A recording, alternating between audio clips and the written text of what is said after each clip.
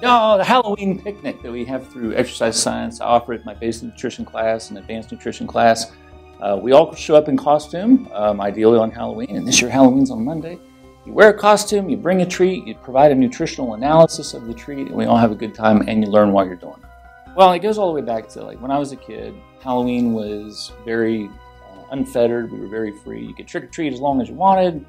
Halloween goes back to a long tradition with my dad and myself, but originally I wanted to be a medical illustrator, so I've always been into art. And then I realized you could marry art and horror, and my background in anatomy from being a physical therapist made that very complementary and conducive to one another.